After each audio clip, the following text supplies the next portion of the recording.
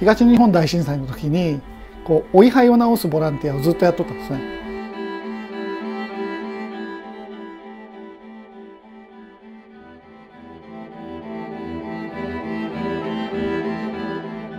位牌が傷ついてるのがやっぱりなんかねこう心に刺さるというんですかね。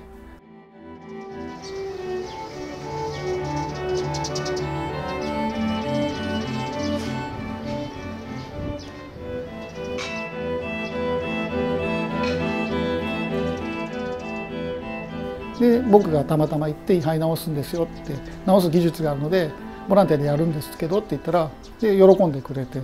それでそこから毎月送られてくるようになって気づいたらもう100いくつも直すようになってたんですけどで印象的なのがやっぱり位牌をおじいちゃんとかおばあちゃんって呼ぶんですよね。おじいちゃんが帰ってきたおばあちゃんが帰ってきたっていう言い方をするんですよね。だからその人のが傷ついてるふうに見えちゃうんですね位牌って。だからそれがやっぱり治って帰ってきたっていうのはすごい嬉しいみたいでそれですごい喜ばれましたね。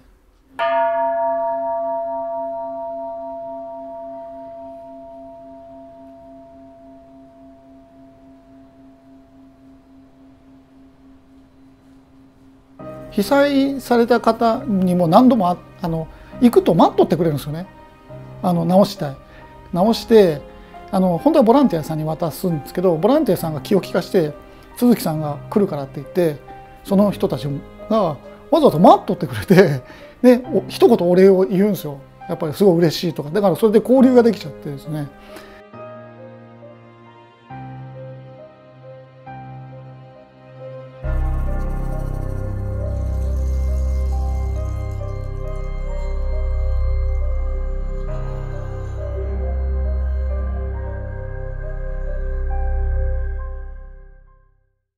その一つ一つにストーリーがあって例えばお仏壇とかを今家が流されたんだから奇跡的に仏壇が見つかってそれ直したいんだけどって話をがあったりするとその仏壇はなんか遠洋漁業に行ったおじいちゃんが行ってる間におばあちゃんが亡くなってでそのおじいちゃんがおばあちゃんのために何もしてあげられなかったんでって言ってその時の、船で稼いだお金全部つぎ込んで買った仏壇だよみたいなことを言うとボロボロだけど直してあげたいなと思ったりとかやっぱそれ一つ一つにやっぱストーリーがあるのでそれを直せないから処分した方がいいですよとはとても言えなかったですよね。だからそれ持って帰って自分で直したりとかっていうのもやったりとかねやっぱりやっぱりその一つ一つって位牌もそうだし仏壇もそうだけどやっぱり物じゃないのかなっていうのはやっぱり手を合わすものだしそれは物と人間の中間ぐらいなねなんかその表現が難しいんですけどただただこうそこらに売っている冷蔵庫とかそこらに売ってる本当家具とかではない何かちょっと人間とその物の間みたいなものじゃないかなとだから大事にした方が僕はいいなとは思うのでこう捨てられるものもなんかアートの作品にしたりとかできるといいなとは思ってます。でも、ね、本当に位牌を直すことから僕ターニングポイントになっちゃってですねで今までは仏壇の新商品をずっと考えとったんですよ。要するに仏壇って何百万もするので仏壇のが商売としたら売れたら嬉しいんですけどね位牌って、高くても 2,3 万ぐらいなので値段の価値がすごい安くて位牌はもう全然自分考えてもなかったんですよ被災地行くまでは。で被災地行ったらその仏壇よりも位牌のが大事だっていう人にやっぱり出会うわけですよどんどん。そうすると位牌って大事だなっていうのをずっと考えててでいつかね自分も位牌のデザインがしたいなってずっと思ってたんですよ。なんですかね思いを忍ぶものっていうものが形として残ってるのでそれのはやっぱりなんかだから多分ライフスタイルではもうこういう形が似合わないんですけども同じようなもので新しいスタイルっていうのは多分絶対必要だと思うので Thanks for watching this fourth and final part in our mini-series on Buddhism and waste. This final part is the one that actually showed how I first got in touch with Tsuzuki Kazuaki. It was not at his shop in southern Aichi prefecture, but in the disaster zone. And I first went there in April 2011, a mere month after the tsunami. That's when these shots were taken. Shoji was driving, I was just filming out, and as we turned around the corner, you see this gap happen, between seemingly normal life, just the relatively minimal destruction caused by the earthquake itself, and then you turn around the corner or turn into this disaster zone, into the tsunami zone, where nothing is just left. Just everything flattened, these houses crushed, cars hanging in trees, people walking around with luggage, suitcases, trying to collect their belongings. The tsunami zone had a very distinct smell that I couldn't forget for months. Like even after returning to Germany, whenever I saw a construction site, these memories, the smell would pop up in my mind, like it messes with you. And I cannot imagine even how horrible it must have been for those who lost their existence. For me, reviewing the footage that I shot in the disaster zone was more like, okay, there is a scene of destruction, and I'm trying to find the scene that shows most destruction, most cars hanging in trees, not only one but two cars, and this house that is totally smashed. That it has to be here, and the car has to be there, and that's how I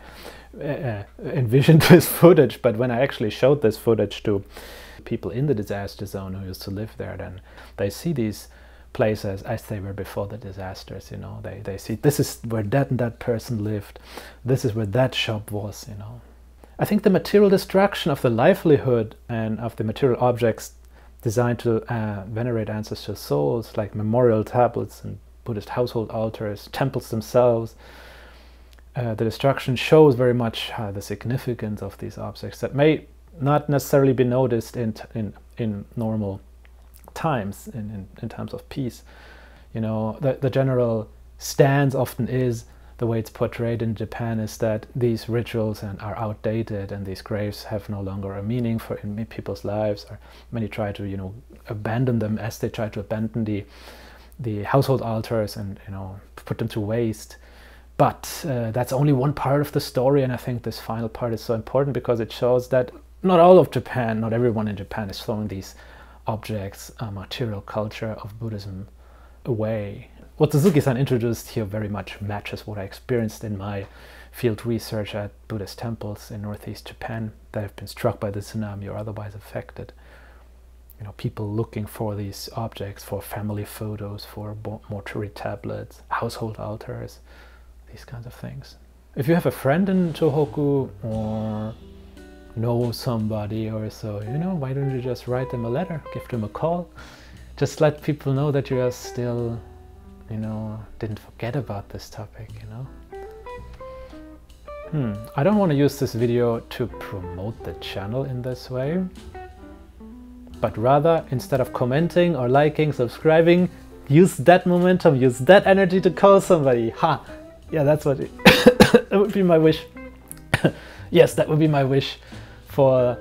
the viewer. If you like this video, you don't have to like it, but call somebody that you know in the disaster zone, or a friend, or outright, or do a little bit of research yourself about it, And if you're interested in learning more about the subject of religion and disaster, then I highly recommend the open access special issue in Asian Ethnology, edited by Levi McLaughlin, Michael Feener. There's 4 editors, I got it. Levi McLaughlin, Philip Fountain, Michael Feener, and Patrick Daly. It's called Salvage and Salvation, Religion and Disaster Relief in Asia. I also contributed a research note to that special issue in Asian Ethnology, where I describe a little bit of the ethical and emotional challenges of doing film work in the disaster zone, if you're interested in that. Or more broadly outlining Buddhist disaster relief initiatives. I wrote an article on that, and that's published in a book by Mullins and Nakano Koichi, and it's called Disasters and Social Crisis in Contemporary Japan. Sometimes I gotta check my little new phone here. Yeah, I forget those titles of books. It's embarrassing, but it happens. I love you all, and yeah, thanks for watching. Stay tuned. This was the Buddhism and Waste mini-series, but there's lots more to come. Believe me. Take care.